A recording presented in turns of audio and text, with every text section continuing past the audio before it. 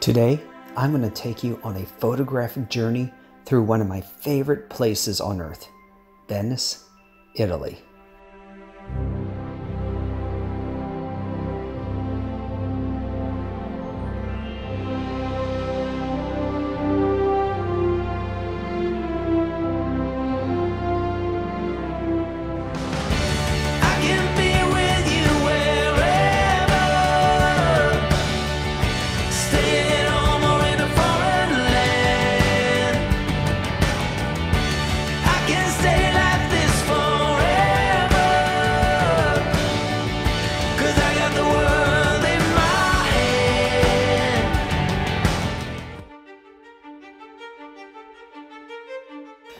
My first exposure to Venice was during Carnival, otherwise known as the Carnival of Venice. This experience has stayed with me now for nearly a decade and further deepened my love of photography and how much I wanted to see the world. This was a cultural experience like no other. Where else could you go and see a string quartet dressed in Baroque costumes performing in a shoe store?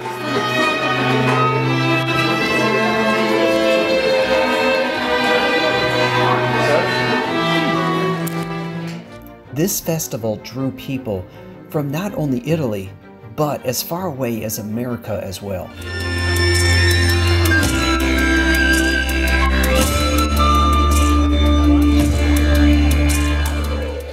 I had never been to a place where so many people wanted to be photographed.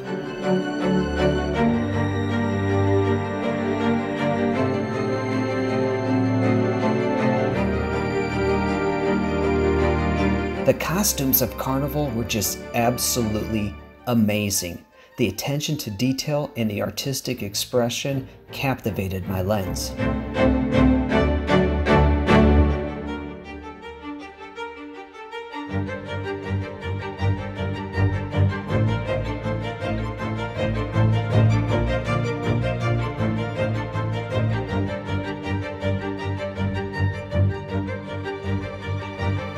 You could tell that everyone here was enjoying themselves and the atmosphere of the masquerade.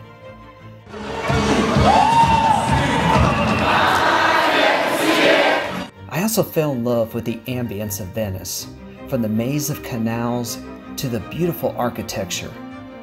My photographer's soul was taken by the city of canals. Some of my Italian friends at work told me the idea behind Venice was to get lost and enjoy yourself. I was remarkably successful at both getting lost and enjoying myself. I knew that this would be a place that I needed to return to soon. Unfortunately, it took 5 more years to get back to Venice. This time around, I was traveling on my own dime. Using the money that I earned from selling my stock photography, I was enjoying a 2-week European vacation with my wife. So, being the cost-conscious traveler that I am, I decided to live like a local. So, I rented a small, 1-room apartment in the Douro delle Sestiere. This was a section of Venice that I had not had the opportunity to explore on my last visit, and it was also not too far from a grocery store. This trip was made about a year before I started vlogging, so please excuse the portrait orientation of some of these videos. Here's the quick arrival video of my apartment.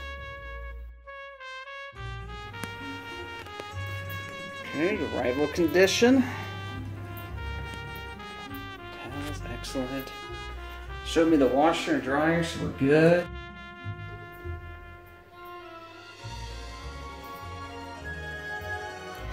Since I did have a small kitchen, I picked up some groceries. Some food items are a little different than what I was accustomed to, and cooking was a challenge. Alright, so I'm trying to cook lunch here, and I keep blowing the fuse. So I have to turn everything in the house off, except, I think I blew another fuse. Except the stove and the toaster oven that keeps electrocuting me. To also help keep costs down, I would grab food from the walk-up food bars around town. Cheap dinner in Venice. Rookie. And I also needed to take care of a few items. the most beautiful part of Venice. Laundry. While waiting on the laundry, I did find this, the Green Door of Venice. I saw it used in photographers' images from Carnival and just accidentally found it near the laundromat.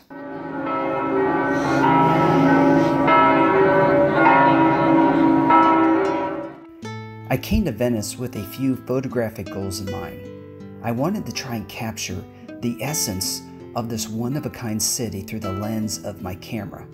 Since I also wanted to capture images to sell as stock photography, I had to omit the one true element of Venice: its people. I don't like to photograph people without their consent, so my focus was on the architecture. The truth about the architecture in this 1,200-year-old city is that everything is different. Nothing is purchased from a big box store. Check out the unique doors and windows, for example.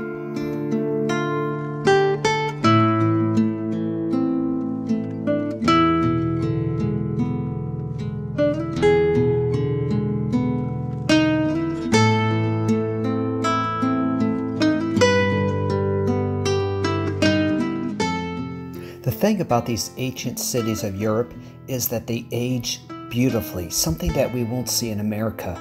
So I took this opportunity to also capture some background images to sell.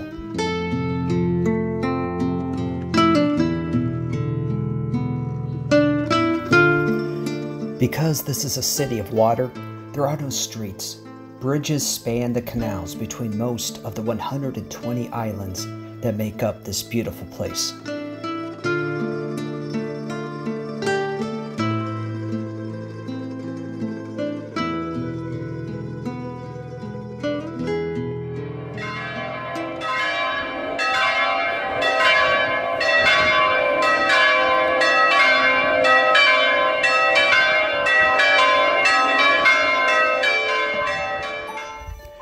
Venice is a place to be explored.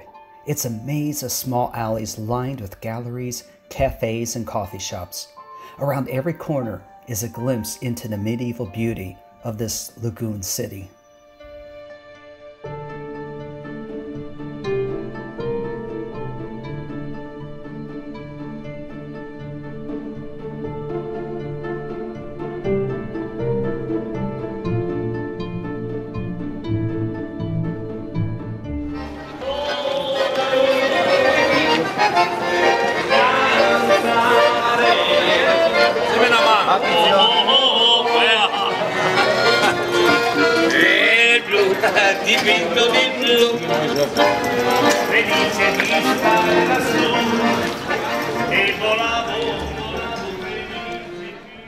One of the most famous sights of Venice is the gondola. In the years since my first visit, I noticed the gondoliers have started to work together, making their efforts more efficient and the standard ride a bit less romantic. This is what happens when Walmart does gondola rides. It's like it's a small world around here.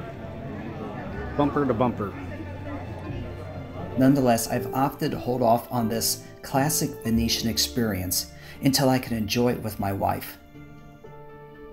The art of making the gondola is now becoming very rare.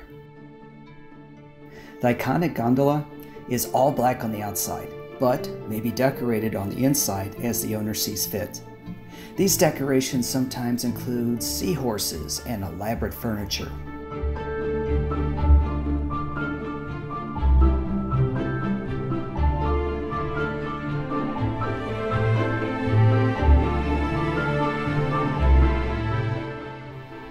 These floating works of art have done well for me. This one earned me one of my highest commissions to date.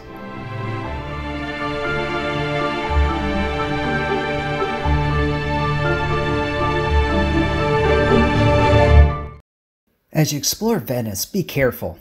Do you see those concrete steps just above the water? Well, that is not concrete.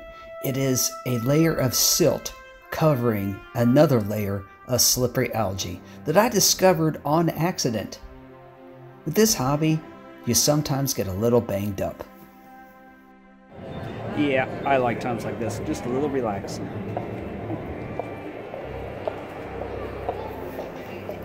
As the day transitions into the evening, we make our way to one of the most famous bridges spanning the Grand Canal, the Rialto Bridge. The current bridge was completed in 1591. At over 400 years old, it still gives some of the best views of the activity on the Grand Canal.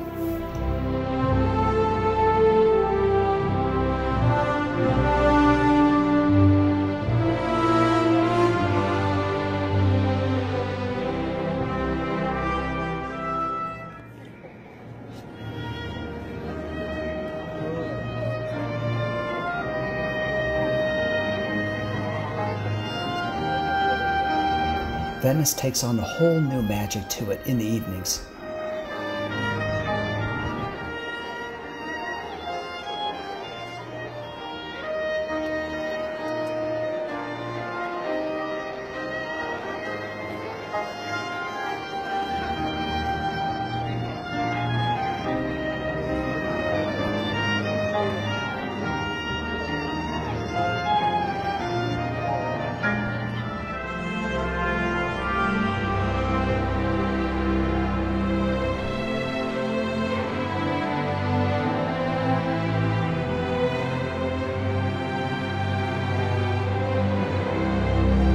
Except during Carnival, I find that the streets of Venice empty early in the evening, allowing for a more quiet and relaxing time.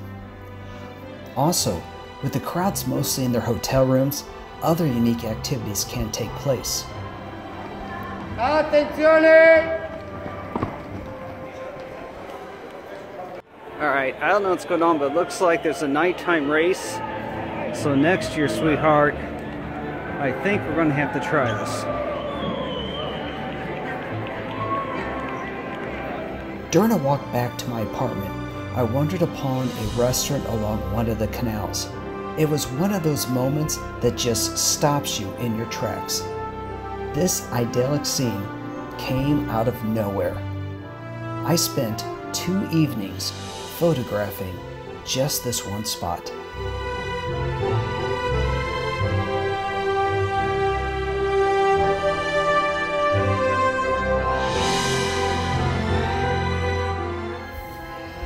Ah, Venice, how I miss you so. There is simply no other place in the world like you. Here the soul of Italy captures the heart of all who wander your streets. For some reason, your quiet charm beckons those who have been fortunate enough to stroll through your quaint alleys and meander amongst your festive piazzas back to you. You never actually leave Venice. Once you have experienced this amazing place, part of your heart and soul will always be here.